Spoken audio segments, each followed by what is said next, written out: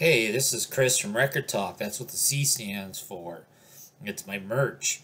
And what I'm really doing here is I'm entering a contest. Contest starts with C for Sam St. John, who doesn't start with C. So Sam St. John's throwing a contest, and so he gave us some prompts, and let's go ahead and answer his prompts.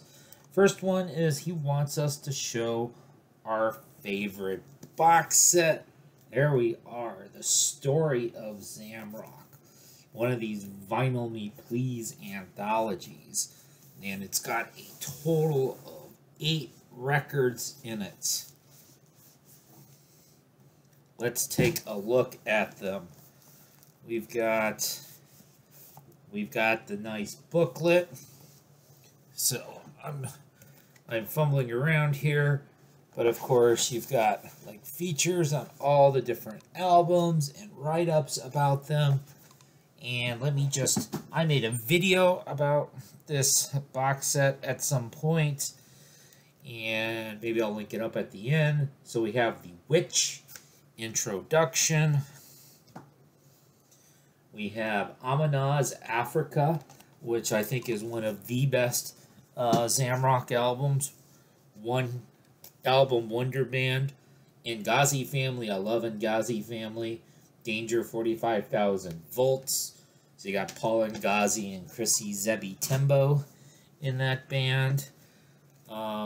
We've got Ricky Banda. Ricky Banda's wonderful. Who's That Guy? What a great song that is. I think that was on the Zamrock compilation. We've got Wise Man by Crossbones.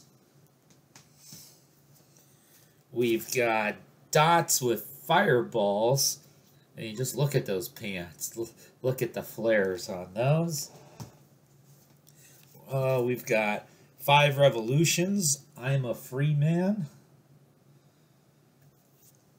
And finally, we've got the Oscillations. I Can See It Coming. This is super, super fuzzy. It's all very fuzzy, garagey. Funky, because it's Zamrock. Alright. Show an album by an artist you've seen live. Well, I haven't seen any of the Zamrock people live. I've seen Pearl Jam live, and yes, I did.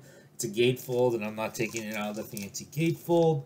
The Lightning Bolt album from 2013. I'm showing this because it's one of the Pearl Jams I have on vinyl. Also happens to be the tour that I saw them on. And so you see they've got like these little things for all the songs. It's definitely not their best album, but it looks cool. Show a sealed album. Alright, let's show you a sealed album. And so this is a Holly Dolly Christmas on the exclusive transparent white vinyl at Walmart that I actually didn't buy at Walmart.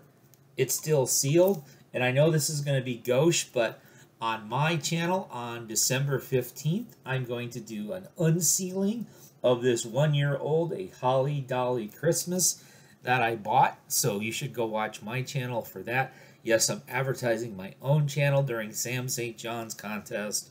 You should watch his videos as well.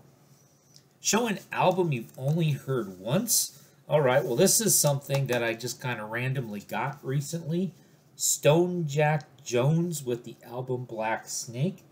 And this came out in 2019 on YK Records. And if you're asking who is Stone Jack Jones, well, I was wondering the same thing. I had ordered a couple of the albums by the band Forget Cassettes, which was a great indie rock band from Nashville, fronted by Beth Cameron in like the 2000s and early 2010s.